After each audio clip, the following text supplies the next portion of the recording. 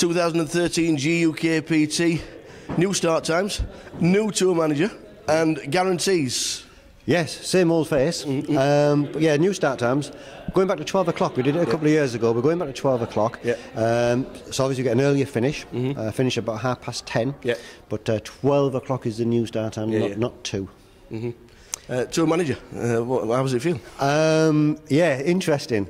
Obviously, yeah, I've been here since the start, 7 years now. I've caught on for 7 years, and taken over from Jeff. Jeff's stepping back down to go to the Vic, and yeah, looking forward to it. Looking forward. We've got some real good things coming along. Sharky's been reinvigorated, and we're looking really good. Obviously, just to your left, 1.75 million in guarantees this year. How good is that?